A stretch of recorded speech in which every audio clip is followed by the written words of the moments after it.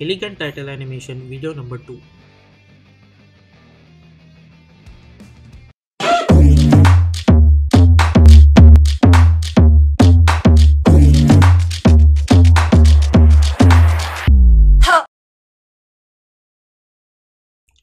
So here we are in Adobe After Effects. Let's create a text and I'll type title. Font, I have chosen this Oswald font. Select this text, press Ctrl Alt to align that anchor point to the center. Go to the Align tab, align it horizontally and then align it vertically. Press S for scaling option and scale it somewhere around like this. Now select this text and go to the Animate menu and choose Position, and let's move this downwards like this. Go to the range selector, create one keyframe at the start, zoom in a little bit, go to around 1.20 frames and create another keyframe, and let's make this proper 100.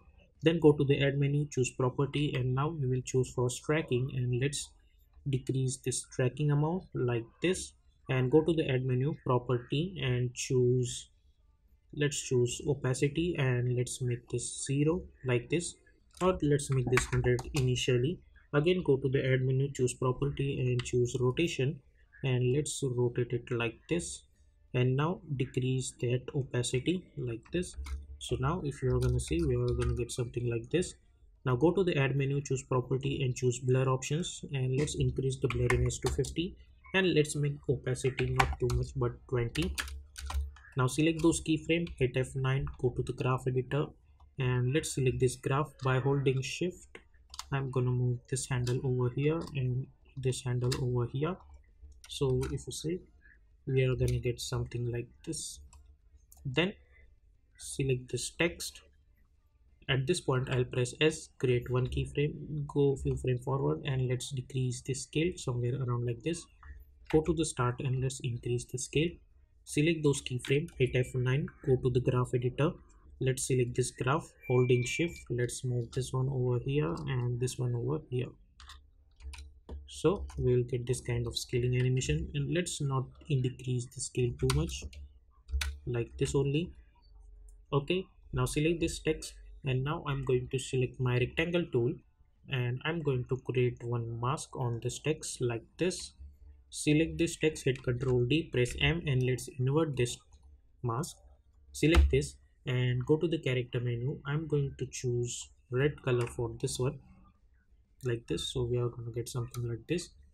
And now select both the text and press P for position. Create one keyframe, go few frame forwards. Let's select this, move this downwards. Let's select this, move this upwards like this.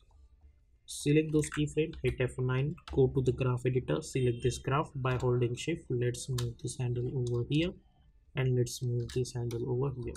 So we'll get something like this. Okay, and now we need to add another text. So select this text tool, let's go over here and type another text. I'm going to type animation, hit Ctrl A, and now I'm going to choose different color for this text like this. Select this text, press Ctrl Alt Home, go to the Align tab, align it horizontally and then align it vertically. You can increase the scale somewhere around like this, or let's decrease like so it will fit in the middle of it. Go to the character menu and increase the distance between these alphabets somewhere around like this. Press Ctrl Alt Home, go to the Align tab, align it horizontally so it's gonna be fit into it, or you can adjust it somewhere around over here. Now select any text of it and let's go inside this and go to the start. Let's go to text and we have this animate option over here. So all we need to do, simply hit Ctrl C to copy this animate one. Select this text and hit Ctrl V and hit U, so you will get same animation over here.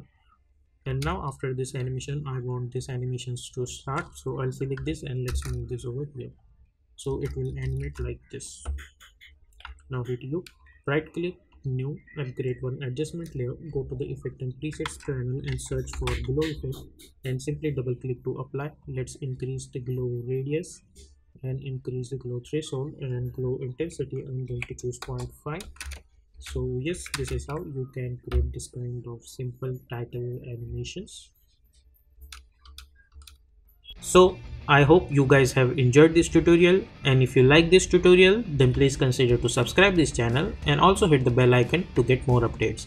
And if you want to create some more interesting animations like this, then check out these two videos. I'll see you in my next video. Until then, stay tuned.